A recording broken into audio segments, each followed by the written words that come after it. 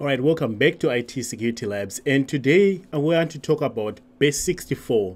What is Base64? What is Base64 used for? And how do we decode and encode things in Base64? By the time you're done with a quick tutorial, you should be able to tell what Base64 looks like by just looking at Base64 encoded data and also know how to use it.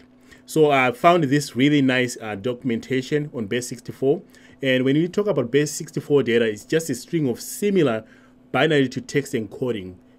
Base64 is encoded data. It's not encryption, it's encoding. And with that, it's just a matter of representing binary data in ASCII string format that is translated into radix 64 representation. And we'll show you what that looks like in a little bit here. But the main reason why this is done is because Base64 is used when moving data across a network, and there's several ways why you would want to do that. The best reason why you would want to do that is to make sure that the data remains intact without modification during transport. That is a very important thing. You don't want data to change as it is moved across the network, or sometimes you just want to hide it. So another main reason why people use Base64 is so that they can actually store the data in databases. So here I have a database that we can try to sign into, and I'll show you how the passwords are stored in this database. So let's do a show databases, use stuff. So here is a database, show tables. So if you're presented with a database and you check, oh, here's login and user, select all from login. And you see, these people decided to keep their data in Base64 format. I'm going to show you how you can crack Base64 encoded data from a list. So you can make a list of all these and make a simple while loop and crack all of them at once without doing one at a time. And I'll show you a couple ways you can crack this data that is Base64 encoded. So this is one form of that. Another way is when you deal with web applications, sometimes when you are presented with the data, it's encoded. When attackers, sometimes when they're delivering their payload, if it keeps breaking through and it's getting modified before it's read by the final destination, you can encode your data and then it reaches the other side and then gets decoded. That way it remains intact. So there's a lot of ways to use Base64 encoding. And like I said earlier, this is not encryption, this is just encoding that we did. And so far we have seen one use case for that. A really good room to do is from TryHackMe. I highly encourage you to just go and complete this simple cryptography for dummies. It will explain types of cryptography and also hashing and also then encoding and decoding. So you know this is not hashing, this is encoding and decoding. So a good example from this TryHackMe cryptography for dummies, you can see that it says encode the string in Base64. So this here. All right, so to encode in Base64, we just copy the text. We can go online. There are online tools out there. The most popular one I think you can find is base64encode.org. Just paste it there and say, hey, encode this. And right away, you'll notice that it will give you the answer. This is encoded in Base64. You can also do this from the terminal, but if you wanted to decode, for example, we can just say echo that and pipe it to Base64 -D. This is a local Base64 tool, and you see we now have the same exact text that we had earlier.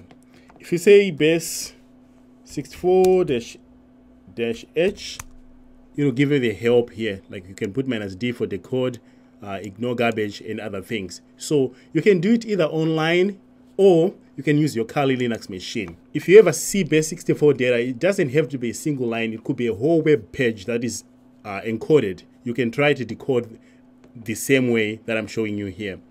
Let's say we went to our database and we were given a list.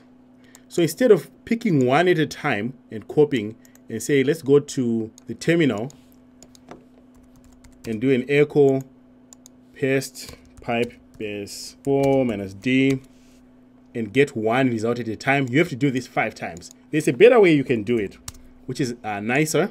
So right now I'm showing you just a simple bash script. I named this one decoder.sh.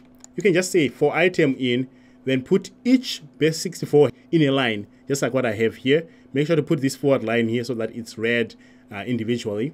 So with each of these lines here, you can just do a do, then echo each individual one, pipe it to base64 minus D, then add the args. Args minus L1 says read this as one individual lines. So with this simple bash script, you can decode all these at once without wasting a lot of time.